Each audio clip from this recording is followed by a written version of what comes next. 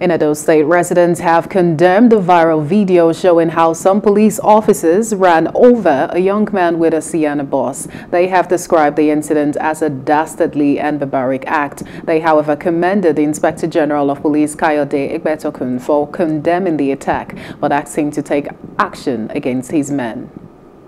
It's injustice now, it's bad, because police brutality in this town. So in some community, nobody does that. You understand? So you don't mean because you have police gun, you are with a police uniform, you can be oppressing civilian. It's bad. In Western world, developed country, things are not done in that way. You understand? You are under arrest. You can take the person to station. But in Nigeria here, in town here, Ekpoma here, some police will come to your house, you are under arrest. Maybe you want to follow them in a very peaceful way. They will still be beating you, be slapping that person. It's bad. So we are pleasing the government. They should come and interfere in this matter, because that what happened in some community we turn to disaster.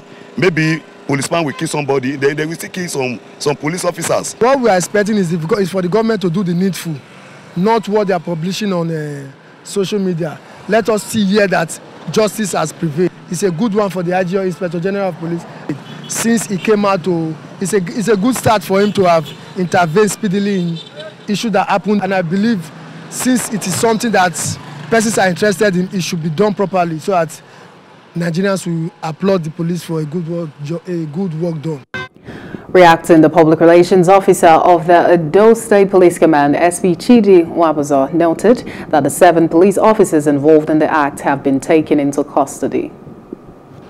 The CP condemned their actions and described it as barbaric, inhuman, and unprofessional. He therefore called on the good people of Edo State, the general public, to remain calm and go about their businesses. As we speak, they've been identified, they've been arrested and brought to State Police Headquarters, Benin, where they are undergoing investigation in the State Criminal Investigation Department, Benin.